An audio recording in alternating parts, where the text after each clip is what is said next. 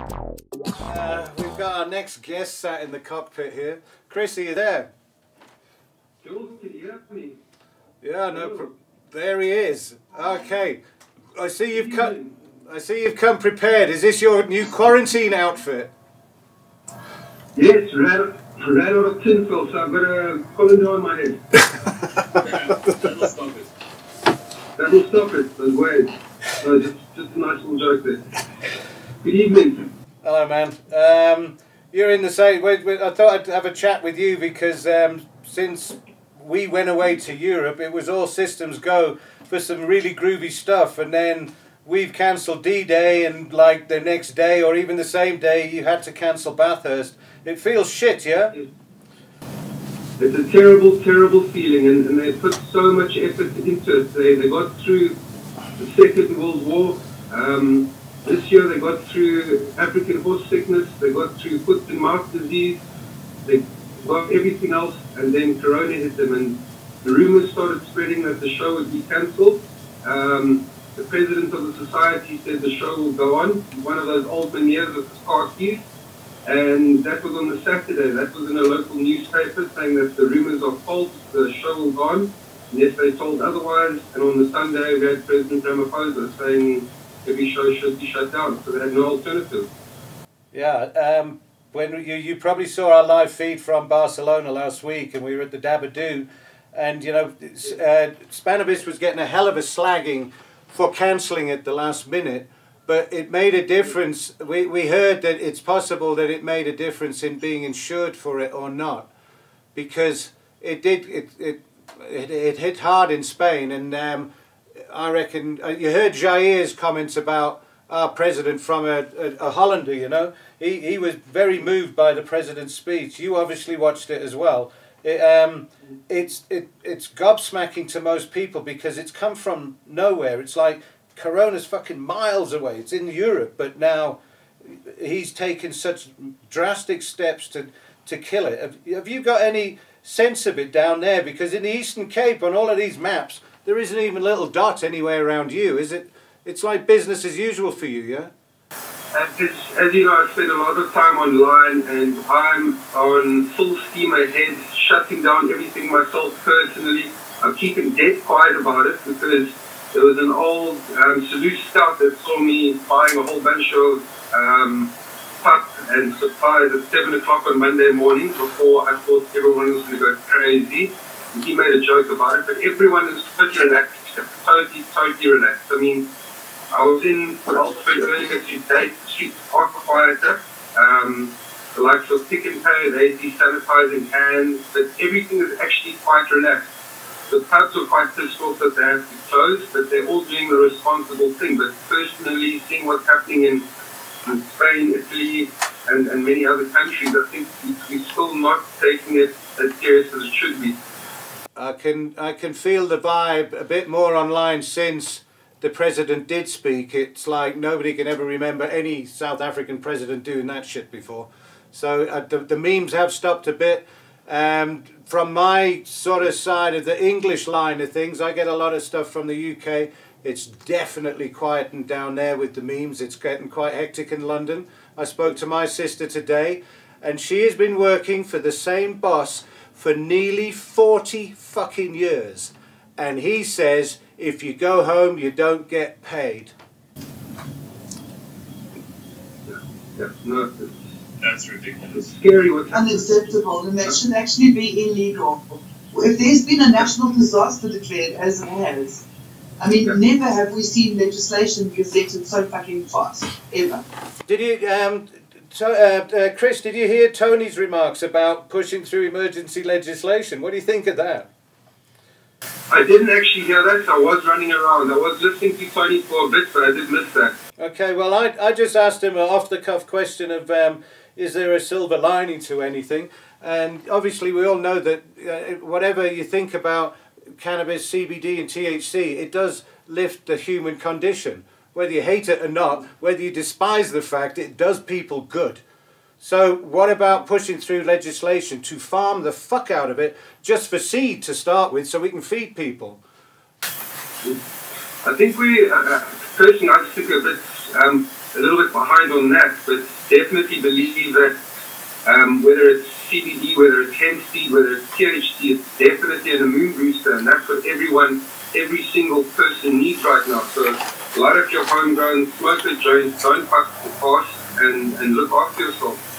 And what are you doing with yourself now? Are you taking lockdown seriously? I mean, we've got a bit of a scale on the show now. I am literally quarantining with Myrtle, and there's nobody coming within fucking 5 meters. We've had people in the same room from a distance, but we're taking absolutely no chances, because the way we see it from how it's operated in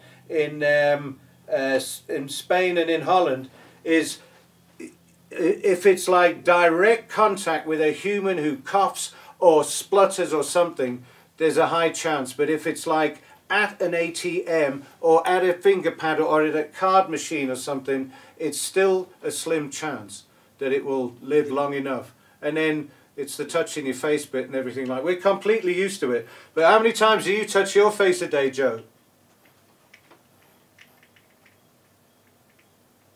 Joe or Chris? Joe.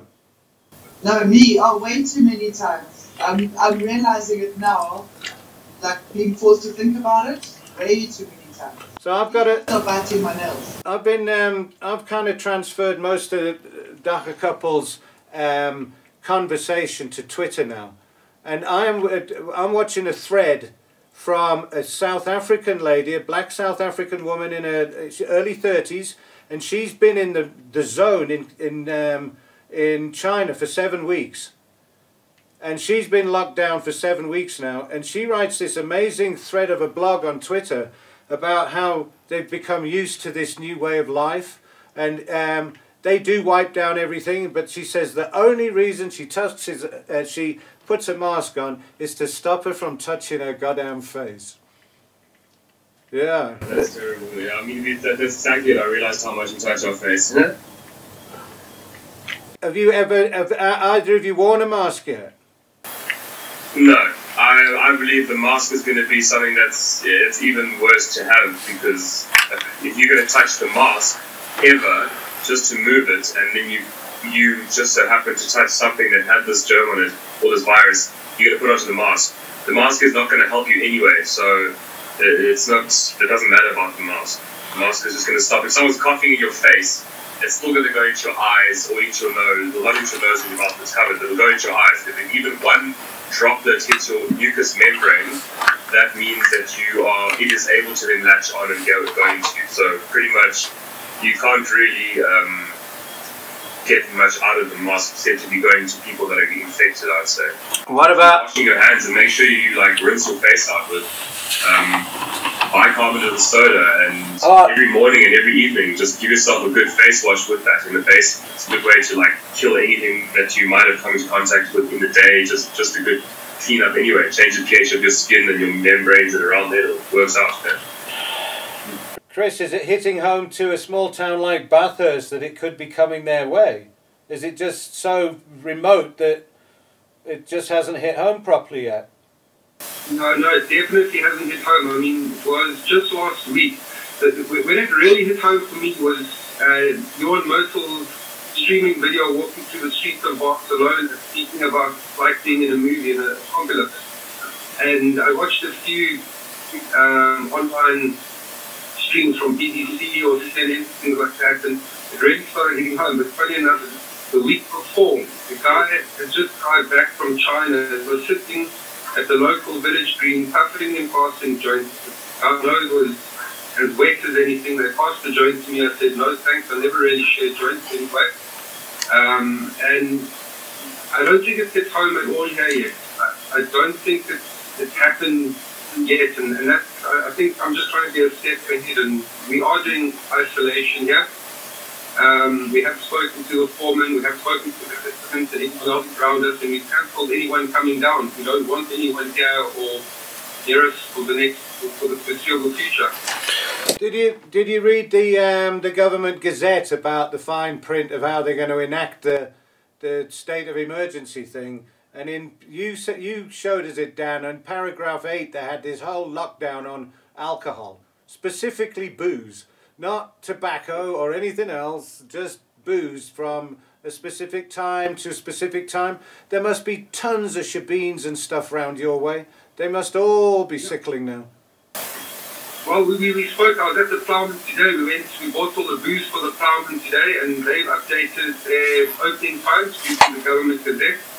And I think at about 11 o'clock this morning, they all had a meeting regarding the opening and closing times. They're really going to battle this business, but they're adhere to the laws and etc. And I still think it was needed. I mean, what's the point of closing a pub at 1 o'clock when it's got 10 people in it? I think it's meant more for the taverns, but I can guarantee you the taverns will have an open door policy or back door policy. I mean, I can't really go into more details, but I don't think they take it serious. The law enforcement to enforce those rules. What's your take on that, Dan? Why do you reckon they zoned in on booze? I think it's just because we've got such a big drinking culture. So basically, there's a lot of gathering, and it's just basically inbred into us. We all meet around a pub, or around a bottle store, or around a shebeen, or around wherever it is, it's going to be with booze. So I think in that notice they did say something about they will be enforcing the closing of the bottle stores, and they will be enforcing of restaurants, clubs, bars, all those kind of venues where it's more than 100 people, which essentially makes a business close. They can't operate with anything less than that unless it is really small and they happen to do that, but still. But yeah, they're going to go for the booze. That's where everyone gathers. It's a strategic plan, I think. I mean, if there was a lot of cannabis clubs, just like Amsterdam, they would close us. They would say, sorry guys, you guys can't also be open. And we would all adhere to it because we also understand. And, there's always going to be that backdoor sale, like Chris says. Shebeen is a shebeen. That is what a shebeen is. It's a backdoor sale of booze. So it's rather let someone go and pick it up as a takeaway, Like, Amsterdam now, they've opened it up for people to pick up and go, I think it is. But, booze is because everyone does it. It's the most common thing that the whole country's going to most likely get caught up with the virus with everyone else. Right, I think you're probably right. Like, who's the addict now? Well, yeah, that's the other thing. But the smokers.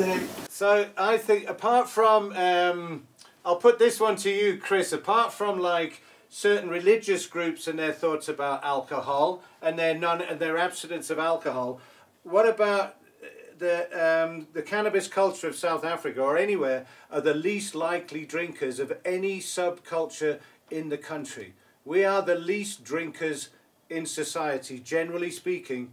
Stoners have a drink, but they don't go out on a mission for it, generally speaking. For me, in my group, they don't drink. We all have a drink. Look, I've had 2 beers tonight, but generally speaking, we don't make an issue of it. So what if we are the least affected by such a lockdown? What do you reckon, Chris? I definitely think so. I think we're going to see a lot of stoners. We might be the majority when this all finishes off, and who knows? Oh, there's an interesting thing. Oh, Jesus, yeah. From Cannabis or from anything that's happened in Spain, seeing as it was like the epicenter of all stoners during basically the peak of this whole thing, to see if any of them report themselves as actually contracting this disease, this virus, from being literally in the epicenter. I mean, you guys have been there. You guys are like testament to show that if you just maintain hygiene, clean yourself, make sure you just keep your head about yourself, you'll make it out of there. I mean, you guys were in the center of it, and you're back home. So far, you guys aren't showing symptoms. Obviously, you'll get tested if you need to, but it's not to say that you get it as like Ebola. I'm more scared of Ebola. I can tell you that right now. That terrifies me, not this.